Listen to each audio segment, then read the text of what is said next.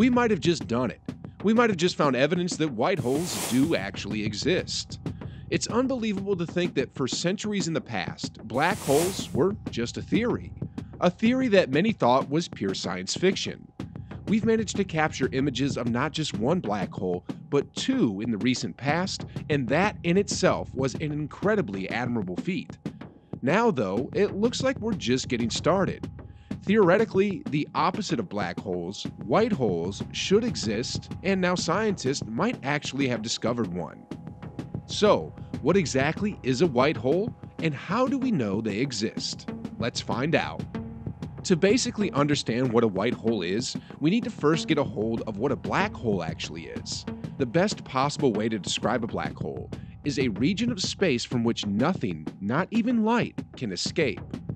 According to the general theory of relativity, it starts existing when space-time gets curved by a huge mass. There's a sphere around the black hole. If something goes inside the sphere, it cannot leave. This sphere is called the event horizon. A black hole is black because it absorbs all the light that hits it. It reflects nothing, just like a perfect black body in thermodynamics. Under quantum mechanics, black holes have a temperature and emit Hawking radiation, which makes them slowly get smaller. Additionally, one more thing to keep in mind is Hawking radiation, which is black body radiation emitted by a black hole due to quantum effects near the event horizon. It is named after the physicist Stephen Hawking, who provided a theoretical argument for its existence in 1974. People can't see black holes because there is no light that can get out. They are essentially invisible. Using space telescopes with special tools can help find black holes.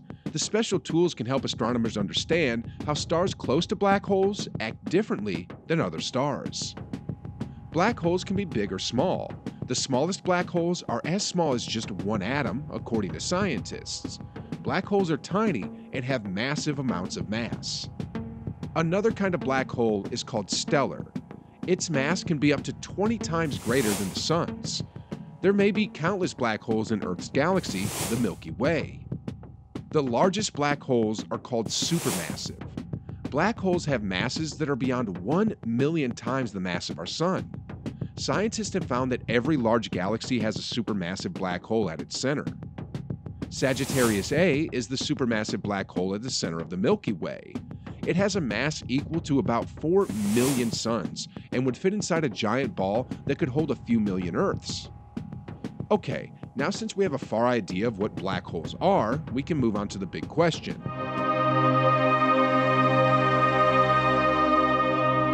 A white hole is a strange cosmic object which is intensely bright and from which matter gushes rather than disappears. In other words, it's the opposite of a black hole. Unlike black holes, there is no consensus about how white holes would be formed or whether they exist.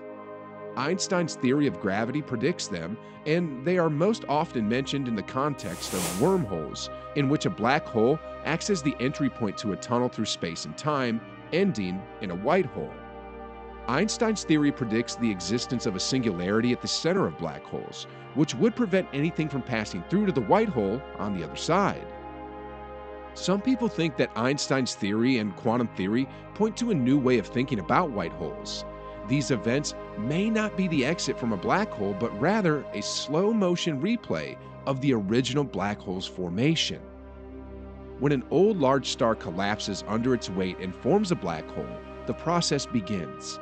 But then, quantum effects occurring around the surface of the black hole will stop further collapse to a singularity, and instead will gradually begin to turn the black hole into a white hole that will spew out the original star matter again.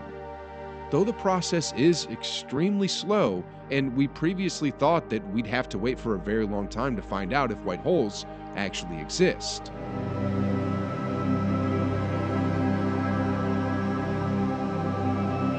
For a while, white holes seem to share the fate of wormholes, mathematically permissible contortions of space-time likely prohibited by reality.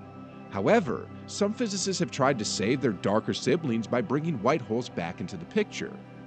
Since physicist Stephen Hawking realized in the 1970s that black holes leak energy, scientists have debated how the entities could possibly shrivel up and die. what happens to the internal record of everything that was swallowed when a black hole is gone? General relativity will not allow the information to be deleted, and quantum mechanics will not allow it to be. Carlo Rovelli, a theoretical physicist at the Centre de Physique Théorique in France, said, "How does a black hole die? We don't know. How is a white hole born? Maybe a white hole is the death of a black hole." The two questions join nicely, but you have to violate the general relativity equations in the passage from one to the other. A founder of quantum loop gravity, Rovelli is trying to move beyond general relativity by describing space as built from Lego-style particles. He and others describe a scenario in which a black hole grows so small that it no longer obeys the rules of stars and billiards, guided by tools from this framework.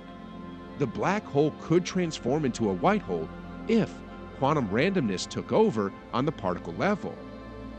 A microgram-sized white hole, being similar in mass to a human hair, would have none of the gravitational drama of its black hole ancestor, but would contain a cavernous interior containing the information on everything it had swallowed in its previous life. The white hole is too small to attract much matter, but it will eventually spit out all the information accumulated by its predecessors.